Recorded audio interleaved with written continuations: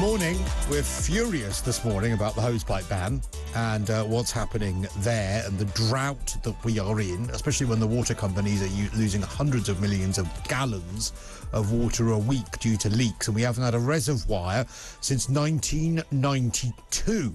And, of course, the onus falls on you and I. Absolutely drives me up the wall. Carl, though, sent us a tweet this morning. Paul Britton joins me in the studio, criminal defence lawyer. And what is there a criminal defence if someone says you're banned from using a hosepipe and they say, well, sorry, I wanted to water my plants? Well, then he's admitted to using his hosepipe, hasn't he? So there is no if you were mounting that defence, if I came to you and said, right, I've been caught using my hosepipe, what the only defence could be that I deny it? It would be that, yeah, that it wasn't me, I didn't use my hosepipe. That's it? Yeah. I mean, you couldn't even plead ignorance. Ignorance is no defence. So you might say, I didn't know there was a hosepipe ban. What we're encouraging... Our Prime Minister pleaded ignorance when it came to parties in Downing Street. He said they didn't know that they were happening.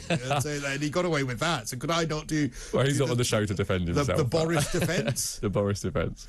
Yeah, he was advised, wasn't he, by his advisors. So you could say, well, my neighbour didn't tell me, or I wasn't advised there was a hosepipe ban. But we are seeing probably 9 out of 10 cases where that is the situation. They didn't realise there was a hosepipe ban. So...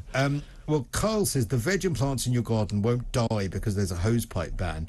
You and your guest have heard of watering cans, right? Yes, I have heard of watering cans, Carl, thank you. But the number of trips it would take to fill my watering can, to go back and forth. I mean, each pot probably takes a can of water, a watering can full of water, especially the big ones, and so probably 30 trips with the watering can. And that's aside from my raised beds, that's aside from my baskets. I've got 9 baskets of petunias, I've got my magnolia tree, I've got my jasmine, I've got my wisteria. I mean, these are proper... My garden, by the way, is an absolute oasis of bees and birds and everything else, and we're just going to let it all die. And you're doing your bit, aren't you? Well, I'd literally have to take 2 hours out of my day at least to keep filling it up. And also, I don't believe I'd end up using that much less water. No, exactly. I mean, that's the point, isn't it? You'd use the same amount of water, but you'd get a bit of exercise, wouldn't you, back and forth to your... I suppose so. To your raised planters. Are you allowed to fill your watering can from your hosepipe? No, it's the hosepipe is the main thing. So you could fill your watering can from your tap, back and forth, as you said. That would be allowed. But it's the convenience of the hose pipe and the waste from that they've banned. Well, do you know what it's made me do as well, though, is that I'm watering my garden with the hose pipe like twice a day now.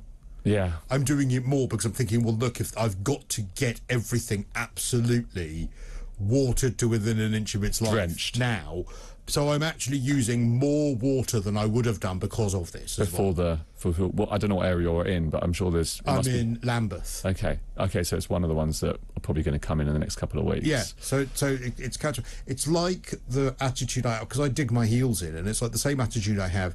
I'm obsessed with low traffic neighbourhoods and the fact that they're pushing CO2 and emissions onto, you know what a low traffic neighbourhood is, where they closed all the roads because people are supposed to be able to walk and cycle in. Okay. And they closed the roads. They did it during COVID without any kind of consultation. And then when they did do the retrospective consultations and everyone was against them, they still did it, keeping them anyway, so making it completely pointless. Law unto themselves. Law unto themselves. So I've bought a car with higher emissions that's bigger and more comfortable. You've deliberately bought one with higher emissions? Yes. That was one of the criteria. Are you allowed to say that? Or no? Yeah. I'm not allowed. Wait for the tweets to start coming in. But I did, because I thought, well, if I'm going to be sitting in traffic, I want a bigger car. Nice and comfortable. And it's comfortable. So I got rid of the car with lower emissions. And this one had... It wasn't the only criteria, but this one has higher emissions and is a bigger car because I want to sit in comfort while I'm in traffic jams that they've created. And who can blame you? Thank you. Yes. But Cristo, it's going to rain next week. So is it? It's hopefully your patches will get drenched. Well, then why have we got hosepipe ban? I don't think it's going to fill it's not going to restore our reserves, the reservoirs to how they should be. But we are going to have nice storms next week, so don't overdo your crops. All right, and another one here. So getting a drought order apparently is the holy grail for water companies. It means they can force people to accept a water meter, says Cliff in Wokingham. Well, apparently as well. Is that true? No, that's not true. And actually, they are told to reduce their their cost, because a lot of the time they charge for waste as well that goes out, and if that's going to be less, then your bill should come down if you're in an area where there is a ban, because arguably you're going to be using less water. And a hosepipe ban shouldn't apply to those on water meters, as they already have high incentives not to waste water. It's not really. It's not about the wasting of water. I mean, look, we do all have to think about at this time the water that we're using, just to make sure there is enough to go around for essential things, Cristo. You know, it's drinking water, it's cooking, it's the things that are really essential. Chris in Newbury, you're very naughty, Chris. My hosepipe self-identifies as a watering can, which is a legally protected characteristic, so I'm going to be able to use it. Thank you. Very good. And Drought, this is a good one as well. God, you're furious about the hosepipe ban as well this morning. Thank you for all your texts on this. Drought causes ground shift, which means extra pipe breaks. Mains have to be switched off in some cases to do the repair. This means diverting the water around the break so people keep supply, and this causes a delay as it needs planning. That's quite possible, yeah. I mean, we also have to think about where the leak starts and what side of the meter it's on. If it's in your garden on your side of the stop valve, then it tends to be your responsibility, and you've got to pay for the repairs. And the water company might not repair it that side. So just be mindful of that as well. But how stupid would that be if they didn't repair it? They would repair their side, but if it's your side, they might repair it and charge you for it. This is a really good one here, actually, and I've had a couple of tweets about this in the last couple of weeks. Hosepipe ban. What if you're disabled? I am, and I can't possibly lug watering cans about the garden, says Bewildered of Luton. I mean, that's a really good point. I've had that message, not just from you, but from other people over the last couple of weeks when we've discussed this. It's a good point, and they do accept representations before they put these bans in. So that is a representation that should be made to the water undertaker or the water authority, that for people that are disabled, then perhaps there should be an allowance. But you have to do it before the ban comes That's in. Right. And I mean, I know that one of the restrictions, I think it's the Kent and Sussex one, home birthing pools was a representation, so that is allowed. You can fill your home bathing pool with a hose. You don't have to use your watering can. So if I tell the water company that I'm... If you give birth, you're allowed to... Cristo, you can fill your birthing pool. They might well believe it, you know. So put your crops in a birthing pool. With my girth at the moment, they might well believe it. Thank you very much indeed for that. A few others as well here, a few other tweets on this one. After the lies... Well, this is a harsh one.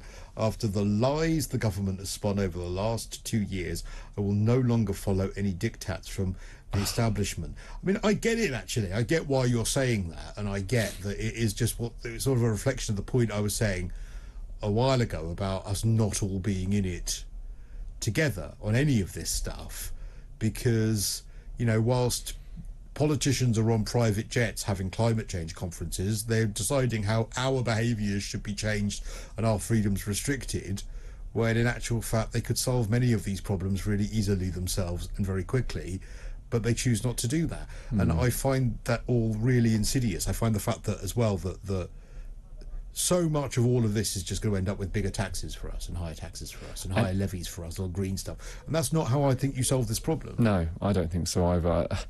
I from that tweet, I just wonder if what is being said not to pay the fine, and you know, that is a dangerous thing to do, because it ends up in the county court. You could end up with county court judgment. It could go to enforcement. If you're on any type of welfare benefit, it can be enforced against that. So sometimes not paying, if you can avoid committing the offence in the first place, then obviously avoid committing the offence. Don't just be belligerent and say I'm going to carry on. It's good advice. There, we're going to leave it. Paul Britton, thank you very much for your time this morning.